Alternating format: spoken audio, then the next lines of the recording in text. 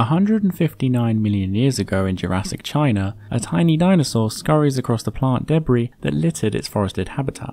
At first glance, it had all the normal features of a small carnivorous dinosaur, like running on 2 legs and a coat of feathers, but it also had unmissable bat-like wings, or pterosaur-like wings.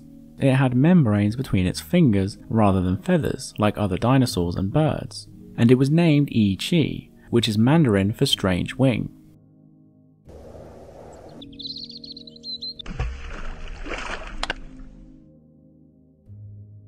Yi-Chi was discovered in 2007, and its fossils had well-preserved feathers, but the most remarkable thing was its very long fingers, especially its long third finger.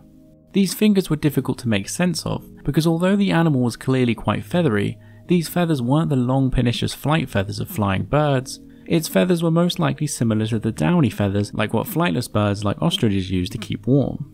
Under closer study, it was realised that it had a very long rod extending from its wrist that wasn't a finger but a piece of bone, or at least hardened cartilage.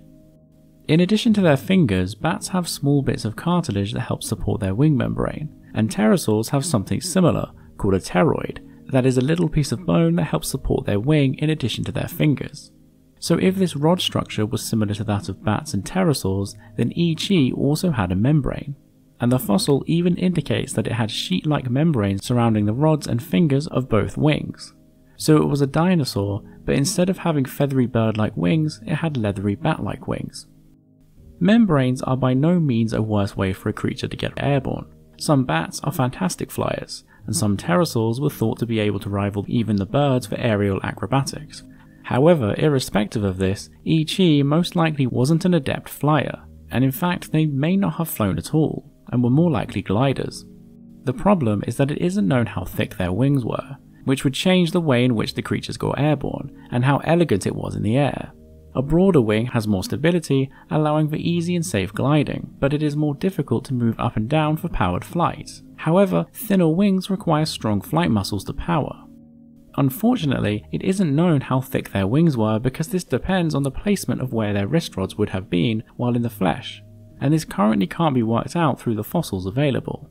However, being as generous as possible with wing size and shape, extensive study of their wings showed that their flight muscles would have been too weak for powered flight, and they would have been too slow to launch themselves from the ground, concluding that they were gliders that would have glided from tree to tree, and were also probably fairly cumbersome in the air.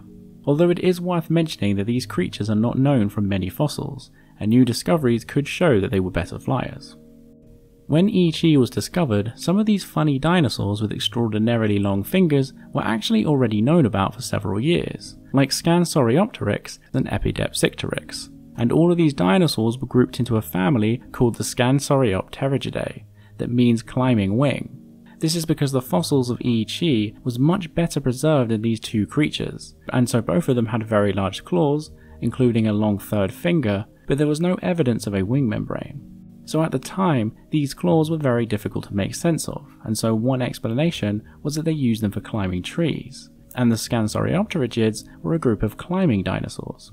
And although this very well may be true, in order for them to get up high to glide from tree to tree, when Yi-Chi was discovered with the evidence of wing membranes, but also another Scansoriopterigid that was discovered more recently called Ambopteryx, that was also found with similar rod structures to Yi-Chi, it made scientists look at this group in a new light. Epidepsicteryx may have had long membranes between its fingers as well. However, direct evidence would be needed because although Epidepsicteryx had large fingers as well, the extended third finger wasn't as pronounced as with the other species, and so may have looked different.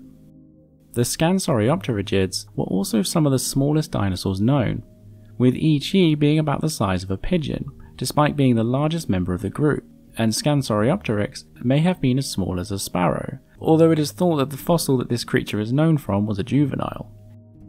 What made the discovery of Yi-Chi so strange is because small feathery theropod dinosaurs, not all that different to Yi-Chi, were the dinosaurs that gave rise to the birds. In fact, evidence shows that they were very closely related to the dinosaurs that were the ancestors of birds, although the evolution of their wings was completely separate. So Yi-Chi shows that dinosaurs developing the ability to fly by using feathers was by no means inevitable. It also showed that dinosaurs developed some flight or gliding capabilities on multiple occasions.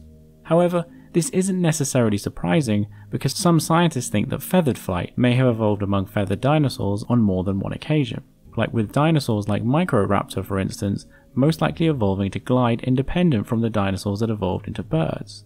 And although pterosaurs are not dinosaurs, most evidence points to them being very closely related. Pterosaurs most likely branched away from dinosaurs in the early Triassic, just before they became true dinosaurs. Both dinosaurs and pterosaurs are in a group of reptiles known as the ornithoderans. They can be identified by their similar ankle bones, but also more importantly, they both had hollow bones. The hollow bones of pterosaurs and dinosaurs make them very lightweight, and this may be the reason why this group of creatures have evolved to take to the air on so many occasions.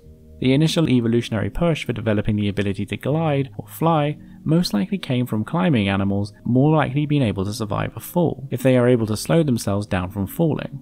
And if the creatures were more lightweight, it would make it more likely for them to go down this path.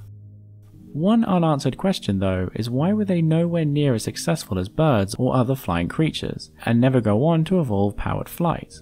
Other membraned flyers, like bats, are one of the most numerous groups of mammals, and hundreds of pterosaur fossils have been discovered.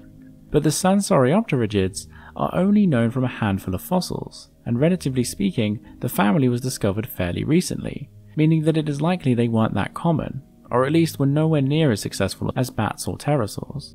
One reason for this may be that they were not able to adapt and spread out due to the competition with birds. The earliest undisputed bird was Archaeopteryx, that lived about 150 million years ago, and although it wasn't thought to be a great flyer, most scientists believe that it would have been capable of powered flight, because the bone that its flight muscles would have been attached to was comparable to modern birds. Its wings matched modern birds that flap their wings to fly short distances. This would mean that at the time, Sansauropterygids would have likely been in competition with birds, and so they never lasted very long. So E.G. and the other Sansauropterygids had a fairly brief history in the late Jurassic period, and wouldn't go on to dominate the skies like many other gliding or flying animals. But they show an interesting experiment of evolution, and show how the evolution of dinosaur to bird was not a simple story. Thank you for watching. A big thank you goes to all my patrons, especially the big contributors that are listed here. If you like content like this, then consider becoming a patron as well.